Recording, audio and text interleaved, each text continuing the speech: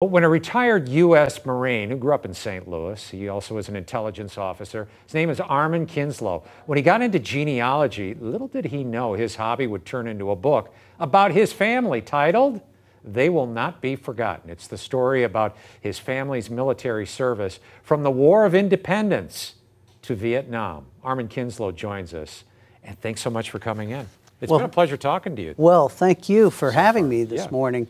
You know, it's wonderful to be back in my hometown of St. Louis, where I grew up, was born, raised, went to Mizzou, got commissioned in the Marines, and then started my career throughout, you know, the world, living and working everywhere. And then looking at genealogy, you had no idea you had so many ancestors who had been in the service.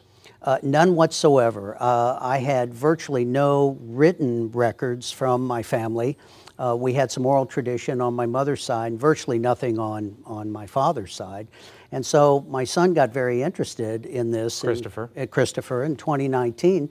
And so he and I started to delve in, and what we found was pretty extraordinary, that we had a veteran who fought in every single war that America has been in, from the Revolution through Vietnam. And so these stories were so fascinating and inspiring to me, I felt like I had to share them with the public, and that's how I came about writing the book. You do it in first person. Yes. So that's what makes it interesting. You're a storyteller. Yes. And how much of it is factual? I mean, you're dealing with fact. Yes. But it's first person. You're speaking for the individual who's been dead for 200 years. Yes. Well, you know, that's a very common technique, whether you see that in writing or you see that in film, where they always talk about inspired by true events. Right. So you'll take a true event, but then in order to keep the viewer or the reader's interest, you need to create a couple fictional characters and create some dialogue. But I tried to stay as true to the facts and the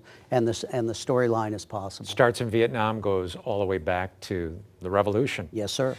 What stories stick out in your mind? What were your favorites? You know, the Revolutionary War stories, the two that I wrote about, were particularly fascinating because both veterans lived in the Ozarks, just about 90 miles south of here, and were involved in that war, in that battle at Pilot Knob, Fort Davidson. And what was interesting was they both fought each on opposite sides.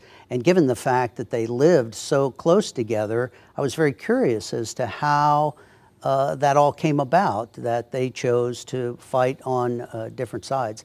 And I don't really want to say too much more about that. No, you got to get the book. Absolutely. And you know what's coming up, 11/11/11, Yes, November 11th. We got Veterans Day coming up. This would be a fantastic gift for the veteran in your life out there. Absolutely. It's currently in pre-release. You can order it through Amazon, Barnes & Noble, online, and it will be shipped on Veterans Day. Fantastic. Yes. They will not be forgotten. Any book signings coming up? Absolutely. I have some here in town with some various historic organizations, and really looking forward to meeting some other historians. Armand Kinslow, thank you. Nice to meet you, sir. Thank you, sir. Really appreciate the time.